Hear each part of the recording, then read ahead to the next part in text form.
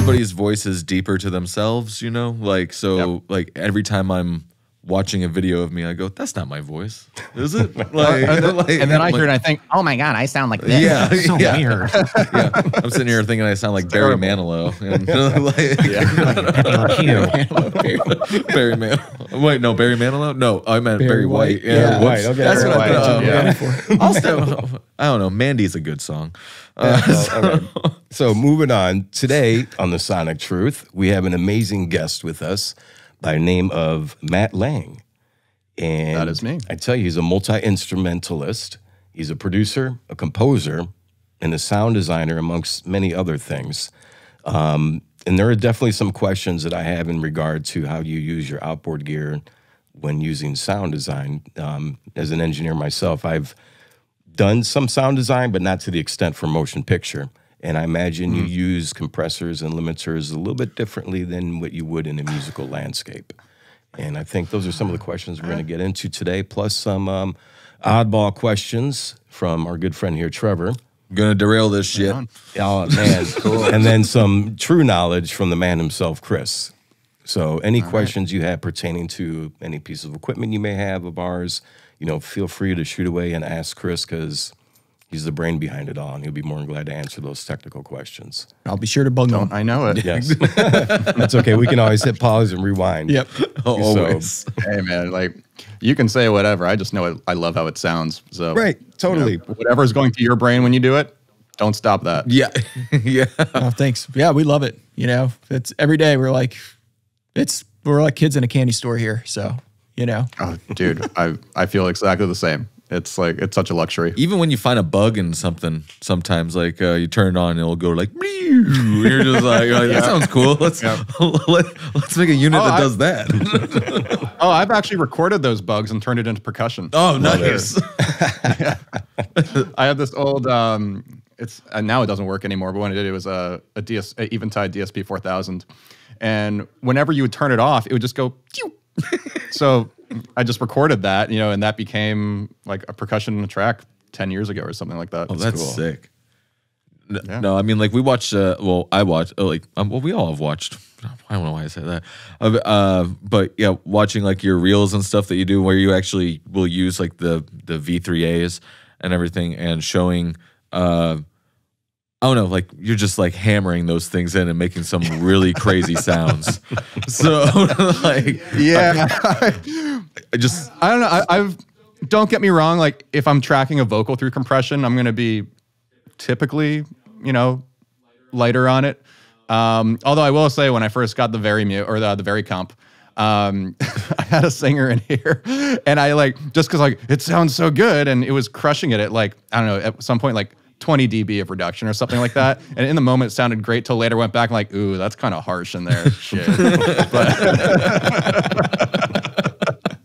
But anything else, like I've always been of the mindset, like, I don't know, I get a new piece of gear and the first thing I want to do is how far can I push it? It's never like, how nice does it sound? It's like, can we break this thing? Yeah. That's the same way we try to use it here. Like that's the metric. Like, yeah, how does it react when you break it too? Like, how does it break apart? And if like, usually that's how you can identify like crappy tubes and stuff like that. Yep. Like how they break up, especially in like an LA 2A circuit with the side chain tubes, with the compression tubes, you know, like the 6AQ5. Like that's like how we actually select it, is we just dime the crap out of it and, you know, push heavy, you know, material through it and see how it falls apart. So that, you know, it's never used that way, but you know, if you want to, it still won't sound like crap somewhat, you know. It's a good debugging technique. For sure. Something I'll do sometimes with like super heavy compression. And at times like it would be in the case of like, you know, using your stuff, and I've done this plenty of times, like taking the 76A, slamming that, and then that goes into the Very comp, and then that is absolutely destroyed. But then sometimes what I'll do, I'll take, aside from the signal that's going in it, I'll take a sine wave, like a really, really, really low hertz sine wave. So then the undulations of the sine wave are then reacting against the other source material you're fighting in, or you're feeding into it. So you get this like vroom, vroom of compression. It's just like, it's messed up, man. It sounds amazing. Well, is that how like you got like into sound design, or like just doing just like basically just like fucking around and just pushing something to its limit and being like, oh, that's pretty cool. We could probably make like something really cool out of that. I mean, yeah. I mean, if you want to go to the root of it, I mean, I'm a guitarist, like by trade, and the first thing any kid does, at least, you know, you take the distortion and you put it to 11. Yeah. Like, and I've just kind of adopted that same ethos through like my entire life of like, let's really push this thing, and whether it's distortion or maybe it's, you know, a modulation effect or something like that. I always want to see like how extreme something can be, because then you get all these artifacts that you never would have if you're being polite with it. And it's not to say I don't like polite things. I love polite things. Like my favorite reverb ever is like the Eventide Black Hole, which is just beautiful and lush, and nothing is like that. And you don't want to distort that necessarily. I mean, sometimes actually if you put that distortion after a gigantic reverb, that gets really fucked up, and that's amazing too. But there's a pattern here you can see. Yeah. But in general, I think like it started off, you know, as a guitarist, and then I went to Berkeley for college, College of Music, Berkeley College of Music, and that's my major was it was called music synthesis. Now it's called something else, like electronic production and design, I think. But that really exposed me to sound design in a way I hadn't thought of before. I had never programmed a synthesizer before that. I had never done field recording. And then I had this class, it was called a sampling class with this teacher, Michael Brigida. And I mean, that thing changed the way I thought, where it was basically like everyone would bring in a different found object from their home. And then we'd go into like a little recording studio and just like record it. And then over the next week, you had to go and, you know, build a bunch of like contact instruments just using that little sound. And it wasn't like, don't just re-trigger, you know, a stapler. Like, how do you turn that into a dinosaur? And things like that just got my brain, you know, thinking in that way. And I never had before. And that's when I discovered just the sheer joy of sound design in that, because it really becomes this thing. Like, the only limitation you theoretically have is your actual imagination, you know, cliche as that sounds. But it's like this open canvas of experimentation, and then the relationship between sound design and music is so interesting, at least if you're, you know, using a lot of sound design or creating sound design and you're a musician at the same time, because the sound design you create is going to actually influence the music you're writing, and the music you're writing is also going to influence the sound design, and then consequently the sound design itself often becomes extremely musical. So it becomes this very hybrid animal of, you know, you can't really tell where the sound design starts and it ends at that point. It's really just all the same organism. No, that makes sense. Yeah. That's it's fun too, I'm sure, like doing just like trying to create something out of like that you wouldn't think, that's non-traditional, and like making it musical, like you said. That's you know, that's just sounds like a whole lot of fun to me. It is, and I feel like it's such an important skill, especially now with, you know, a lot of music making. It's, you know, a lot of pre-made stuff, presets, samples, you know, all that. And, you know, I guess you could say I'm part of the problem, because with AVID, you know, I make a lot of samples for a program we have called Sonic Drop, you know, akin to Sonic Truth, off by a word. But clearly Illuminati. No. I hear that's a real thing out there, though. Yeah, exactly. But it's always, I don't know, there's always a balance I find of, because I think, you know, giving people, it's extremely important to give people really creative tools and inspirational tools. But I always want to encourage people to do it themselves as well, because not just for the sake of, you know, like you should know how to do it, but just the actual joy. Like, it is so fun and so exciting when, again, like you were saying, you know, maybe you get it at like, you do something a little bit wrong, and all of a sudden you're getting the sound you've never heard in any other way before, and you're probably not going to recreate it that easily, so you better record it right then and there. And then from there, you could go and do anything with it. But it's like that experimentation, the happy accidents, and just like putting yourself in there and allowing yourself to try things that aren't necessarily, well, traditional. And you never know what you're going to get. It's infinitely inspiring. I agree. Yeah. No. So when you're starting, since you're a songwriter as well and a composer, and you're given a project in which you have to create sound design, how is that process done in comparison to producing a record? So an artist comes in with their demo, kind of like, you know, their foundation. How does that work from the video side when they present something to you? Is it a blank slate with just video with no background? How does that process work? It depends on the project, to be honest. A lot of times, I mean, 'cause I've done a ton of stuff for movie trailers over the years, and a lot of that you don't have any visual. You just have a brief of what the theme of the movie is, and then something written by the creative director that is the most ludicrous description ever of it needs to sound more green, and then here it needs to be the biggest thing you've ever heard, but also subtle and inviting. And it's like, what the hell are you talking about? Like, I know, but also the most extreme thing you've ever heard ever. Like it just. So at that point, you're like, well, you're high. Yeah. So I'm just, or like you like to hear yourself, or you like to see yourself type.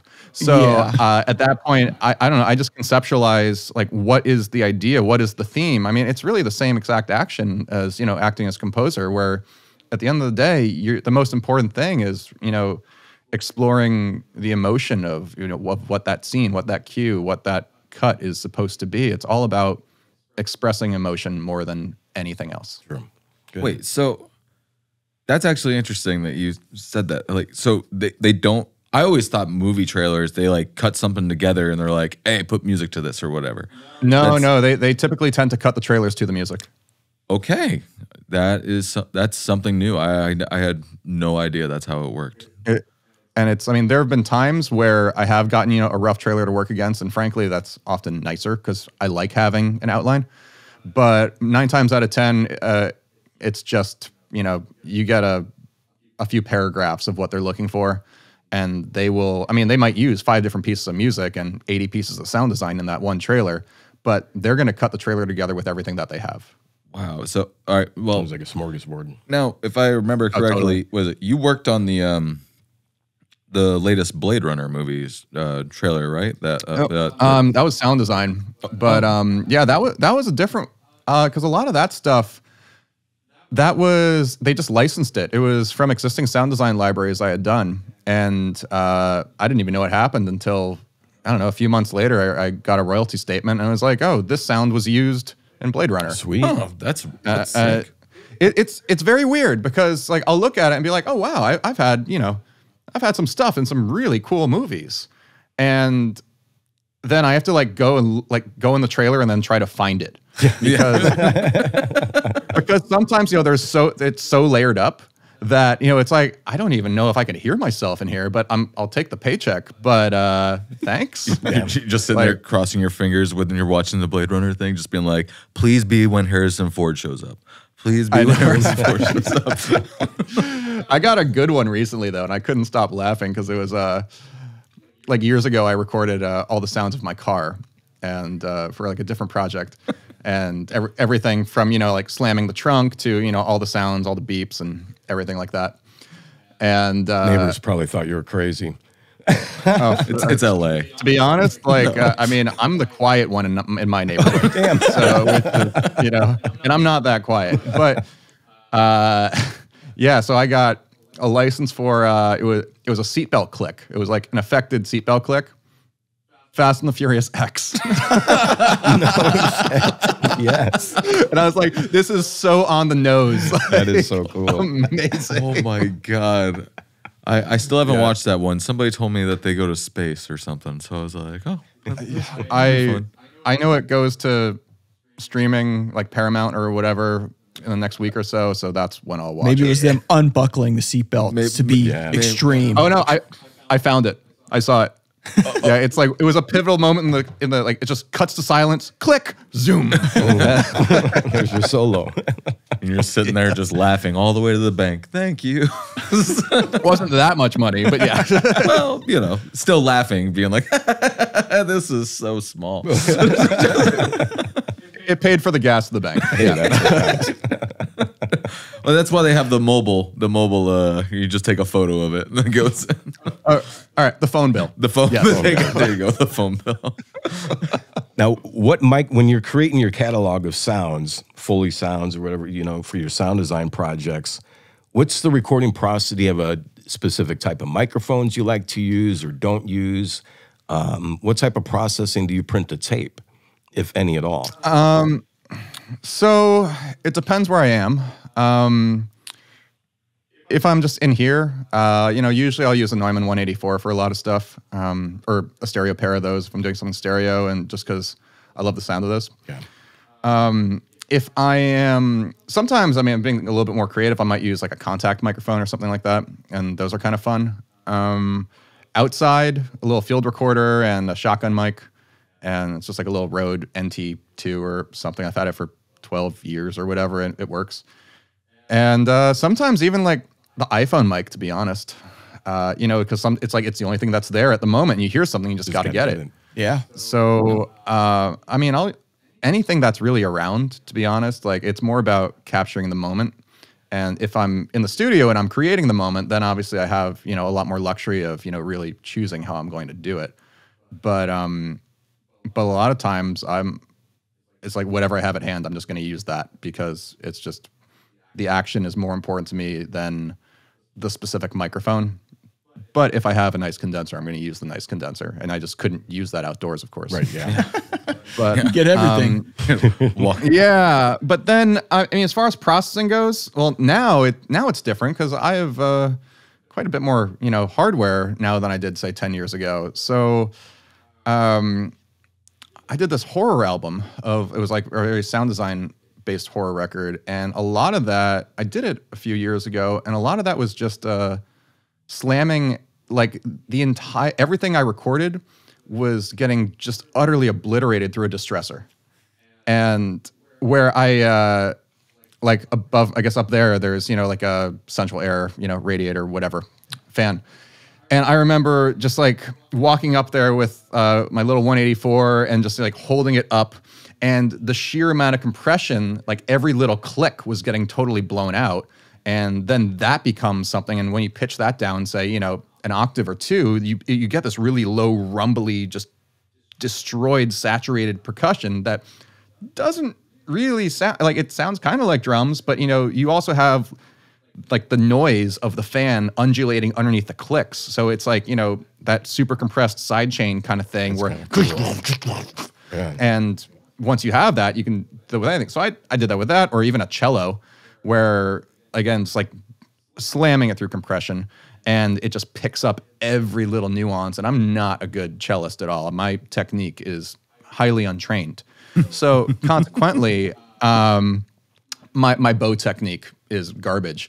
And you get all the squeaks and all the little dropouts and everything like that. But through a ton of compression, that gets filled up by the space in between the actual like little gaps of the bow. So then you get these really interesting textures that you wouldn't necessarily get. And then inevitably it's going to get pitch shifted down, and it just turns into a different world. It's ridiculous. I can imagine you're in the studio every day, the way your ears have tuned. I can imagine you're going out and about every day. I don't know if you're with a girlfriend or with a friend, and you're like, hang on, I got to get my phone. You're like, where are you going? I got to get this sound I've never heard before. I got to go capture it somewhere. Have you ever been in a situation like that, where you're like in an environment, you've heard such a unique sound, you kind of just like had to pause everything and go record that? I imagine you've had to at some point. Once or twice. Yeah. It's unavoidable. It's the same kind of thing. Like, I don't know, the parallel to me is skateboarding. I grew up skating. Like, that was always my thing. And after you've been doing it for a while, you only see the world through the eyes of a skateboarder, where if I see a stair set, I don't see a stair set. Yeah. If I see a ledge, it's not just something to sit on. I am always seeing, a different angle of, like, say, for instance, like, how would I skate it, or how would I envision someone skating it? And it's the same thing with audio, where, if I hear something, it's not just, oh, there's that sound. It's, what could that sound be? That's a great way to put it. Yeah, I grew up skateboarding as well, so I understand exactly what you're talking about with that. You can't turn it off? No, like every now and then I can, because I don't know. I think once you fall down enough stairs, you just look at them as stairs. Because you're like I can't. Dude, Trevor's a different kind of skateboarder. I am. I tried skateboarding not that long, like probably a few years ago. I tried hopping back on the board and I rolled my ankle again, and I was like, no, that's why I don't fucking do this anymore. And then I by nature I automatically count stairs. Oh, I'll still count stairs too. Like all the way down. I can't help. I'm like all the way down. Yeah, just like 1, 2, 3, 4. And No, and then a few months ago, what was it? It was like right after NAMM. I hopped on one of those one wheels. And, and I ate shit. Like I'm sure I would too. Those just look like a terrible idea to me. They're very fun. They're very fun, but don't go down anything that's like uneven because when you're trying to slow down and you hit a bump, it pushes it forward and just starts making you go faster. And I just ate shit. I had like this giant bruise. I'll have to send you a photo of it if you want to see it. Yeah, you don't want to see it, dude. I'm pretty sure I've seen worse. That's how comfortable I get with him real quick. I just be like, you want to see my bruised up thigh? Cool, man. That's how you break the ice. After that, you're brothers. Oh, man. But no, I'm just not as youthful as I feel some days. But no, I was gonna piggyback on what Justin was saying about just being out in public and having to. I always wondered, like, have you ever interrupted somebody? Or now I'm wondering, rather not that I always wondered. I'm wondering now. Have you ever like interrupted like a family or anything just to go record something and just be like, shh, shh, shh, shh.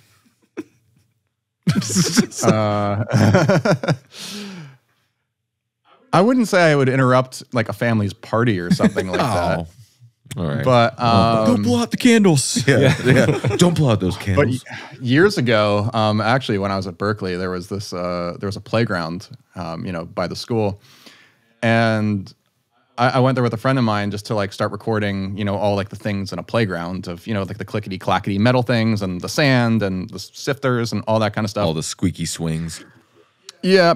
And the parents became less than enthused that we were there surrounded by their kids and called the cops on us because they thought we were recording their kids.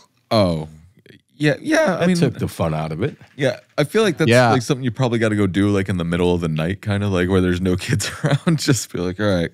Let's go record. Yeah, but then I ended up using one of the recordings of the kids in a song of mine. Oh, really?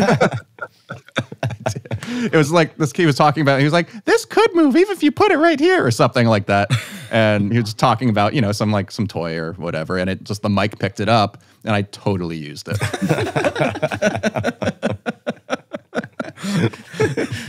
It'd be funny if you used the parrots yelling at you guys to leave or whatever. We're calling the cops. We got out of there quick. Yeah, because cop shows up, he's gonna be like, "Here's a list, and you're about to join it," and you're like, "No, we're just recording. We're just recording sounds." Pretty much, right? No, I'm trying to stay off any kind of list these days. So yeah, same. I try to fly under the radar as much as possible. Yeah. That came out wrong. Yeah. That came out real wrong. That's not what I meant. It's only a crime if you get caught, right? I appreciate your taste, though. I'm dark as hell. Like, trust me, it's in line with my own. So. Oh yes, you and I are gonna get along just fine. Yeah. Well, we find each other. We do. We tend to gravitate towards one another, I find.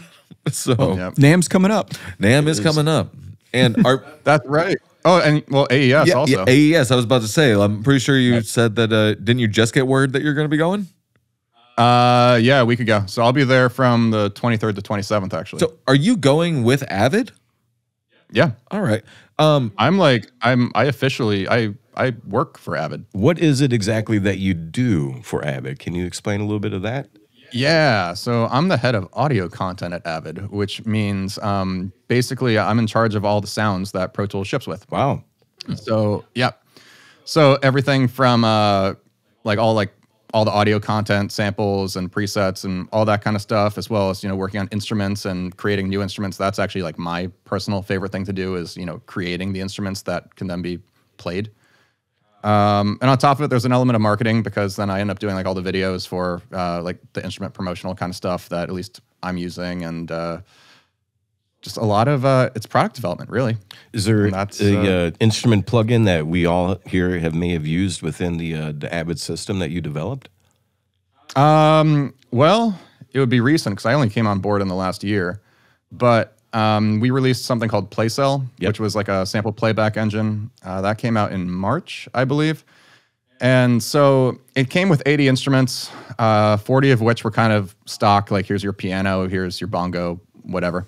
And that stuff, I didn't make that because that's not me.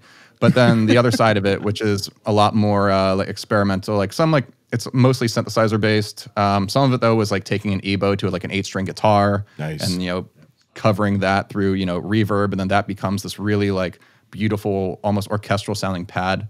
Or there's this other one in there that I love. I called it iPhone Piano. Speaking of the iPhone, because I just to like see how it sounded, and ended up being really cool. I just took my iPhone mic and just walked over. I have an upright piano in the other room, and just like hit the sustain pedal and hit a C. It was like a C4 or something. But with the sustain pedal, then you get all the harmonics of the other strings and all the overtones. Mm-hmm. So then I take it into the studio, if you will, and then just basically granulized the hell out of it, like super hard time stretching, and made this gigantic soundscape out of it. But because you had all the harmonic overtones of the strings that are resonating that weren't just the C, you got this really beautiful, complex texture. And what I love about time stretching is anything that's harmonic, you really start to hear like the ripples, and like the harmonics kind of like tear themselves apart and nudge against each other and rub. And like those kind of things are, what I get so excited about making. Because then, frankly, half the time I'm making instruments that I want to use myself. Like it's almost very self-serving at times. That's gotta be a fun gig. Yeah. Really, just kind of breaking the rules. Yeah. It's a dream job. I have to, it literally changed my life. I started it a year ago.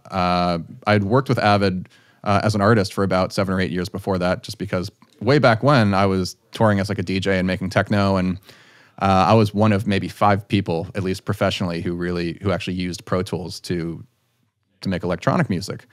So through Steve Duda, actually, if you know who he is, he connected me to AVID because he used to work at DigiDesign way back when. And I got introduced to Greg Chen. And Greg Chen, until recently, he was basically the director of the audio ecosystem. So he was, between him and Rob D'Amico, who was his partner, like they are in charge of Pro Tools. So any new feature, anything like that's them. So I had known Greg for years and years at this point, and the pandemic just crushed me. I couldn't tour anymore, and then Hollywood shut down. Like my income was just devastated. And so I'm like, I was in Alhambra, which is like 20 minutes away from here. And I was like, my car was getting work done. I'm just sitting there like, what the hell how am I going to make it? How am I going to survive? And there's like this little brewery I'm just sitting at having a beer. And I called Greg, and I think the conversation literally went like, sup, dude, I need a job. And a year later, they made it. And so it was between Greg Chen and then also Francois Corot, who is he's the VP of audio at AVID. And the two of them really made this possible for me, and they gave me the absolute dream of a gig. That's so awesome. I'm forever indebted to everyone involved. That's great. Yeah, there's so many things that came out of, so many positive things that came out of that whole pandemic, or things that have shifted and changed because of it. And that's a great story. And any day you get to do something you love, you're not really working. It's not. Yeah. They say if you do what you love, it doesn't feel like work, and that's no. Like what I've done today, I programmed a sketch of a software synthesizer I want to make. Is that the bass one that you were that you posted about last night? Yeah. I was just I started ideating about it, if you will, a few days ago, and then reached out to a couple people like, hey, what do you think about this? And I was like, explore the idea. So I ended up like, I first bought an Apple Pencil so I could draw the thing, on the iPad, because I could not do it with pen and paper because I would go through 100 pages of paper. But so I did that, and I wrote up a whole little product brief. And then this morning, I went and I built a skeleton version of it in Native Instruments Reactor, just so I had a demo to show of this is what it could be. And again, this is fun. I feel like I'm a kid in a candy store. I'm just making shit I want to use myself. That's exactly what we're doing. That's exactly. I know, like it's like same thing. we live such incredible lives to be able to do that kind of thing. It's just such a blessing. It's amazing. Yeah, agreed. Yeah, I was just stuffing a PCB for a new design, Yeah. So like, there's, and it's just all stuff that you want to use, like that you were always wanted to use. Sorry, somebody just like looked in here and just waved. So I'm like, get out of here. You're not invited. Not to this. no, but, I don't, Matt, you were talking before about being a guitar player, by trade, and same for me. And actually the first company before AudioScape was actually a guitar pedal company called CBC Pedals. Really? And I would just make a bunch of like weird fuzzes, and it was just same thing, self-serving. I wanted to, like, I couldn't afford, I was starving artist, just gigging and stuff like that. I couldn't afford these things. And lots of times some of these circuits I would find, you couldn't even find them. Like they were so rare and obsolete. So I would just be a kid in a candy store building, like, there's not even a video demo on what this thing sounds like. So I would just, reverse engineer it and build it and be able to hear what it sounds like. So it was like having my own music store in my garage, basically, which is cool. And fuzz is my favorite pedal, period. Yeah. Like it's just the most fun. So yeah, I like it totally. There's so many cool things you can do and creative outlets, ways you could go. And AudioScape was sort of just a happy accident. I was just working with a producer friend, and he's like, I could really use he was all in the box. He's like, the only thing I could use would be like an SSL style bus compressor. And that ended up being our first product. That was the one, huh? Yeah. That was all the way back in 2016. So. Right. Oh my, that's right. Yeah. Cause I was thinking about this. Like, when did I first gain awareness of AudioScape? And I think it must have been, it was either right before the pandemic or in the early stages of the pandemic. And I think it was like, YouTubers or something. Like, it probably would be the pandemic, because then I was watching a ton of YouTube and gear stuff, and I just bought a bunch of gear because, we all had, so did a lot of people. we're all unemployed. So, thanks, government. I think I bought like 4 guitars in that first year. But, and they weren't like, one is still the main guitar I use all the time. So, don't regret a thing. But yeah, I think it was on YouTube I first became aware of your stuff, and it was just like, oh, this looks really good. And then just fortunately Produce Like a Pro helped introduce us, and here we are now. But it's amazing, because I've had a few other because the 76 was one of the first things I got from you, and I've worked with some other 76 clones. And don't get me wrong, like, it was interesting because I put one up from a competitor up against yours, and just even looking at like the way the waveforms looked differently, it was so interesting. And there was like this pure, like, whereas like the other one had like some weird noise stuff going on. Yours just like, it just looked beautiful. It was like, I remember I took like a kick drum through it, and it just looked so beautiful, and it was a sexy little kick drum, Look at that transient. That's nice looking. It was a pretty big booty kick drum. Let's not kid ourselves. But look at the curves on that thing. I know. Nice.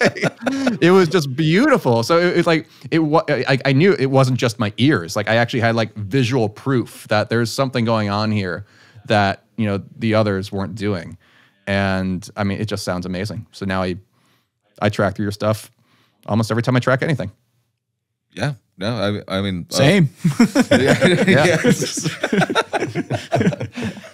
No, thank you, Matt. And that's honestly, it's just like a great song. It's a summation of all the parts, right? So that's what we're going for. Just is some people like, I feel like they could find a way to talk themselves out of like using a certain part, just because this will do good enough, and this only carbon composition resistor only works, great in a tube circuit. That's the only time you'll actually hear a difference. Where just because you can use that excuse, like if that's what was used back then and that's part of creating the sound, you should go for it, and find it. Still, that stuff's still available, and so it's becoming harder to find some of those parts too, because I feel like people are sort of falling back on what's the easy thing to do. So like it's a battle every day here. I'm trying to find some of these old obsolete parts and things like that. But it's labor of love for sure, Yeah. I mean, unfortunately, that probably means there's, a shelf life to some of this stuff. Yeah. because the parts won't be there anymore. Yeah, definitely. That's why you see sometimes even with us limited products, you know, limited amounts that we do runs and things like that. And, you know. Yep. Yeah, I mean, like, because the new old stock tubes are gonna, you know, those original tubes. I mean, like the supply on those is gonna dry up eventually. Oh, definitely. And, you know, it's from week to week. It's week to week on those for sure. You know, if I'm being honest with the new old stock tubes, you know, every day I'm looking for them. Yeah, so I've been there hunting them down with you. It is tough. Like going to flea markets and no, I did look on like Mercari one time. Like I just like went on there and I was just like, let me see if tubes are on here, and I was like, holy shit, tubes are on here. Yeah. So, I didn't think of it I was just like, I usually use that to buy like collectibles and stuff like that because some people are just like, I just want this out of my house, and I was like, I want that in my house, and yeah. So I would just one day I was just like, hey Chris, I went on Mercari and I looked up tubes, and here you go, and like just sent it to him, and he's like, oh, that's interesting. So. But yeah, no, there's a few avenues, but yeah, it's all gonna dry up eventually, and then like all the new tubes that they're making now, maybe you gotta hold on to those and let them age for 50 years, like wine or whatever. I don't know if you want to let wine age for 50. Burn them in. Yeah, or just burn them in. There you go. So, yeah, right. So that's tough. So what were your beginnings? I know like you went to Berkeley and everything, but like what were your beginnings? What made you want to get into music? Like what was like the thing? I mean, like obviously you grew up skating, so like did it all start like there, like just like the skate scene? And No. It started long before that. Frankly, music's the only thing I really know how to do. But no, like my parents had me at a piano when I was 4 or 5. I never wanted to practice, which I regret because I'd be a much better pianist than I am now. But I wanted to like be a kid and go play outside and whatever. Yeah. But then after that, I played flute for a year, which was the first of a lifetime of bad decisions made about women. And then I sung in a boy choir for about 6 or 7 years. And that was really probably like the most transformative of it all, because I mean that was between the ages of I guess 6 to 12 or something like that. And then my voice changed. I picked up the guitar, and because obviously I can't sing anymore, so now I'm going to play Metallica. And there was definitely like there was a threshold that had just been broken, where all of a sudden it's like, yeah, guitar and skateboarding, those are going hand in hand. That's who I'm going to be. And that, I mean, I just became obsessive about it, as you do. When you find that thing that speaks to you. For me, it was, at that point it was guitar, and then I needed a way to like, how do I record this stuff? And I remember like I was able to get it was a Behringer V-amp, like their clone of the Pod. They were only like $100, and so I'm a kid. I asked for it for Christmas, and I just remember like plugging my guitar, into like the microphone input of my computer, and I just started, recording like little guitar demos, and I would program beats in like Fruity Loops version 1 and export an MP3. And then, because I didn't know any better, and then I'd put that into AVID Pro, and I would cut up the audio, in AVID Pro with my beats, but then I would record all the guitar stuff over in AVID. I remember and AVID. Then that became how I was making demos at the time. And I was playing in a band, and then, so I would like record demos for the band, and it was kind of like a hardcore punk meets post-rock metal, lots of screaming, but pretty also. Angsty teenagers, as you do. But then I also started transcribing all the music in like Sibelius or something like that. And I just remember, and this is the point also where like, my tastes in music, because really, I mean, I credit being a guitarist for this, but, as a guitarist, we all like flashy guitar playing, at least when you're first learning how to play guitar, because like, oh my God, like look at Steve Vai. That's the most amazing thing I've ever seen in my life. How do I do that? Yeah. So it was around that time I got into like Vai and Satriani, but then I discovered Dream Theater. And like when I was 16, they were an Opeth also on like the darker side, but it was just like progressive metal suddenly became like my favorite thing. and just the sheer technicality of Dream Theater's music, and the stuff that Petrucci was doing was just like mind-blowing. So of course I started writing or trying to write music like that. And I started transcribing, things that, it was like 3 bars of 17/16, here's 5/16, here's a group. Like, it was just like, the song structures were not, ABA, it was A to Z. Yeah. And I just remember like printing out, it would be like 16 pages of like notation. Or I guess for them, I'd like do it as tab, and I'd give it to them. They'd just be like, "Fuck you." Too much. And then they're like, "Yeah, we're really into the Strokes now," and I'm like, "Okay, we're clearly going in different directions." Yeah, I'd say so. So, but so it was around that, but it was that time too. Also, that's when I really finally got 9 Inch Nails. And because the way Trent was, and I guess, the rest of the people in Nails or whoever was working with at the time, like the way, especially like The Fragile to me is one of my favorite records of all time, just because the way they were combining electronic production with, with acoustic instruments and just like the way they were using fuzz pedals, for instance, and things like that. I mean, that's probably why I love this kind of sound. It probably is rooted in the fact that so much of like my musical heritage is very much based in like that kind of sound design. Yeah. So I got super into Nails and Tool as well. Tool is my favorite band ever. But this is all like, between the ages of like 13 to Tool was my 17. first concert. That's a good one. You're ruined for life. It was it was them and Tomahawk. Tomahawk opened. All right. So very cool. Yeah, it was really cool. But yeah, continue. Sorry, I didn't mean to yeah. No, so then so I got really into like, really technical music, but also, and I loved like technical death metal too, like Necrophagist and, Decapitated and bands like that. Still do. But that, when I went to Berkeley and I started really getting more into like the electronic production side and also just like engineering, like music production in general, which before I was just doing it how the only way I knew how. There was no formal instruction, there wasn't YouTube yet or really anything. Like I'm just going to try this and see what happens. Yeah.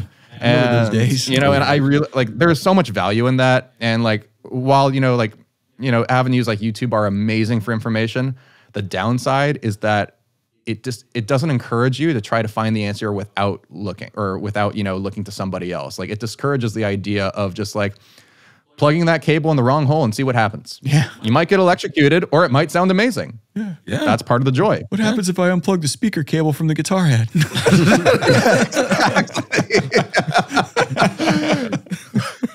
I mean, why does it smell funny in here? Yeah.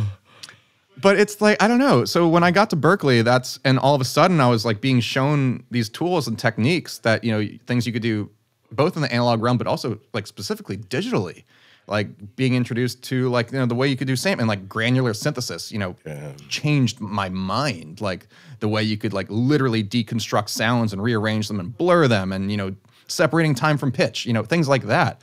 So all of a sudden I'm thinking, okay, like I got really, really electronic for a while. And after a few years of that, I remember probably like my senior year at Berkeley, so I'm 21, and all of a sudden I like looked at the guitar and like, oh yeah, I missed you. So all of a sudden, like those things started colliding again, and it was that combination of taking organic, or more traditional instruments, but meshing them with this more like futuristic style or forward thinking. I guess modern sound design techniques, and that's something I'm still It's funny, I look back now, and minus the fact that, I mean, obviously I'm better at what I do now compared to, say, 20 years ago.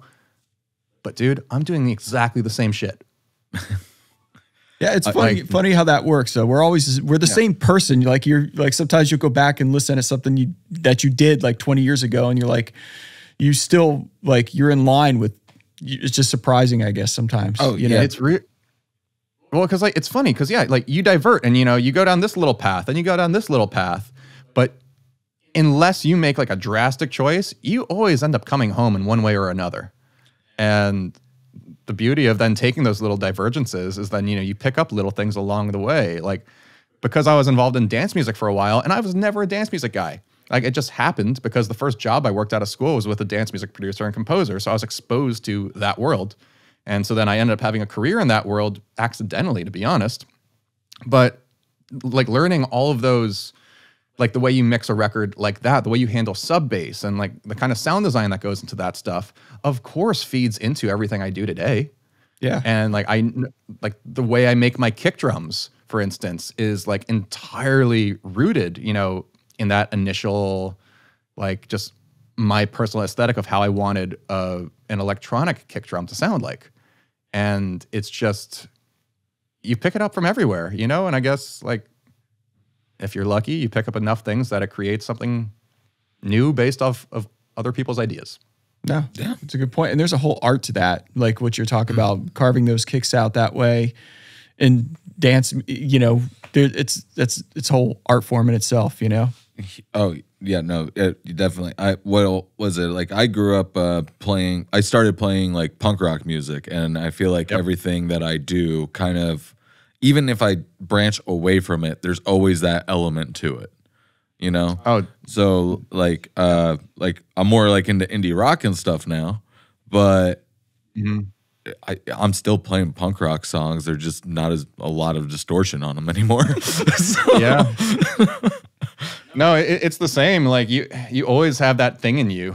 It's really hard to get out, and probably better not to. I don't know. I think it's like the eternal youth and just trying to hold on to it. that's what I tell Doing them. music keeps you younger, though. It does. Like if you look at like people that are, you know, at a certain age, if you look at musicians, they tend to look younger than their age. Well, you know, you would sit there. You guys have probably seen this like meme going around recently, and it's a picture of like Keith Richards versus Mitch McConnell. So I know we're running short here on time, Matt, but I want to make sure that Trevor gets in at least one or two of his amazing questions. My amazing questions? Please. Yeah. All right. So I'll just, I've already thought of the ones I was just going to ask you. So, we're going to do quick answers on these. All right. Cause, all right. Running round. Chris has a flight to catch. I got a kid to pick up by 5:30. Yeah. So, which I live around the corner, so we're good. All right. If there was a song that was gonna play every single time that you walked into a room, and everybody had to listen to the whole entire thing, and no matter what you did, every door you walked through, it starts over. What song would that be? Dillinger Escape Plan, 43% burn. Fuck yeah. Sorry. Sorry. love Dillinger. Just because it's so extreme. It's Trevor just found his new song too. Oh, good. No, that's a great song. Sorry, I saw them last week. No, not last week. It was a while ago. I'm like, how? Right. No, I saw them on their last tour. They're not a band anymore. Yeah. I don't think. No. So, what was the other? What's the worst advice you've ever given to somebody? Ooh, this one stumps everybody. I'm telling you. You should probably quit. No. or would it be worse to say, keep going? No, I don't know.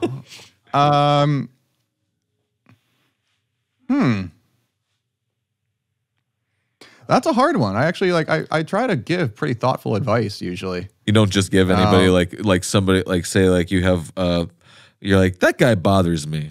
I'm gonna give him some dog shit advice. Never done that to anybody? See that? Yeah. See those train tracks over there? Just go stand in the middle and wait. Yeah, right? No. You see on the news the next day. You're just like, shit. I didn't think he was going to take me serious. Go sample this peanut. Man, he made it all the way to Chicago. No. Well, what's the worst advice anybody's ever given you? Oh, actually, this is a funny one. When I was at Berkeley, I was... So I had to audition to get into the major I wanted to be in. I had to go through this this is after you're already in the school, but to get into this program I wanted to be in, I had to go through like a round of interviews and all that. And my first interviewer told me to drop out of music school and to become a lawyer. Oh. Well, I'm glad you didn't do that. Because yeah. But the irony was this a staff the irony member? is 20 years later they flew me in to be a visiting artist at Berkeley. Yeah, I was going to say, was that a staff member at Berkeley that gave you that advice? Yeah. And now were they still there when they flew you in to go and? Yeah. And now, I mean, it's funny, and I understand his reasoning for doing so because like some teachers are more tough love than others, and I'm probably like, I would imagine I can be kind of tough love when I'm like dealing with like up and coming musicians too, just because like the reality is music's hard. It's really hard, and you're most likely not going to make it. Yeah. Like it's just, it's like the only way you make it is you just have like that sheer drive that nothing is going to stop you. And so like by sheer desperation, you have to make it. But a lot of people don't have that, it's really fun and I like doing music and blah, blah, blah. But when the going gets hard, I might pivot. I might try something else. And that's a reality. So I understand where he was coming, because I think the context of it was, he was probably asking, well, what if you get a job or you get a brief or a gig where they want you to write music in this certain way, and that's not in your style. And I'm just like, no, I'm not going to do it. I'm going to do it my way. And because I was, so we basically started arguing about how it would be done. And it was in that context that he told me, you should drop out of music school and become a lawyer if you're going to do this. So maybe he was good joking. at debating. I just took it Be an seriously. attorney. But, that's kind of straight. and I love legal shows, truthfully, but I'm a creative. I'm not that. But the irony is, I've never forgotten that. And that was 19 years ago. Wow. So it's pretty funny. So that would be that's the most memorable bad advice that I obviously didn't take. Yeah, and obviously it stuck with you. Yeah, as we're well. not doing this through LegalZoom. So Right, it stuck with you. So I mean, obviously, right there, you're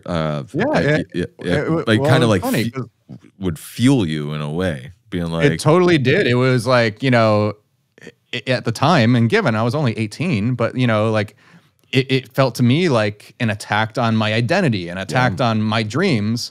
And again, now like going back, like you're talking like punk rock. Like I was in a punk. I had my punk phase and played in that band and everything like that. And skateboarding, like you can't take that DIY fuck you attitude out of someone who's been going through all that stuff. Like that's just in you. Yeah. And like, sure, we're more reserved now, more responsible. But I'm not running away from cops like I used to. Not for crimes, but skateboarding and all that kind of stuff. But I still have that thing of the minute someone says you can't do it, it's like, oh, you bet your fucking ass I can do it, and I'm going to just to spite you. And it's that that's always going to be kind of in there. It's at bay. It's 9 years of therapy. I'm pretty chill these days. And getting older too, it kind of puts it at bay a little bit. But there's always, look at Neil Young, right? I mean, he's still got it. Yeah, he's still got that attitude. I mean, but it's and like I think it's. No, go ahead. I love being it's just being challenged is such a good thing, because like you need somebody to give you that push that like makes you get over that hill. So yeah, the irony of that teacher at the time giving me advice that I was really, I guess you say I was hurt by it at the time. Now I look at it and it's like, thank you. And and we've seen each other since then, and I respect the world of him and everything like that. And he's a really wonderful person and very talented guy. And I totally I would be hard pressed that if I had a kid like me who was arguing me, I might say the exact same thing. I do it to my kid all the time. Kind of wake them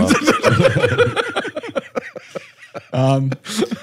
No, but you brought up something I found really interesting, and yeah, you have to be pushed, or I feel like a lot of people that are successful and whatever they do, their back's against a wall, and it's either that fight or flight sort of mentality, and it's how do you react, and a lot of times people that are successful in whatever field, their back was against the wall, and they never even like get out of that mentality. It doesn't matter how successful they are. They envision themselves still backed up in that corner, and they have to do something about it, So I don't know if you do this, but I totally do, where I create situations where I'm backed up against the wall. All the time. Yeah. All the time. Because then I'm really good. I love working under pressure. I find that, exciting. So if I back myself up against a corner, maybe I let a deadline go too long or something like that. But then in a way that forces the best work out of me, because it's literally out of desperation at that point. and it's pure. Same. Yeah, that's it's a lot more exciting, and it does induce more stress for sure. You know, sometimes you feel like you want to jump off the hamster wheel, but you know, yeah, no, same for sure. That's, you know, yeah, no, the stress will definitely get the best performance out of me for sure, for the most part. Yeah, but no, I just found that was an interesting point that you brought up. So I've, you know, got me thinking about that. Got to persevere. Yep. Yeah. You know, regardless. That's true. No, I think that last story that you just told though is I think that's the perfect thing to end on. I think so too. I think like everything just kind of comes full circle and everything. Would you like to be back on the podcast but in person at AES? Oh, hell yeah. Absolutely. Yeah. It won't be an hour. Or whatever it is. Yeah, it'll be a condensed down version, just kind of like a catch up and like are we gonna let's go get some sound design samples. Let's go run.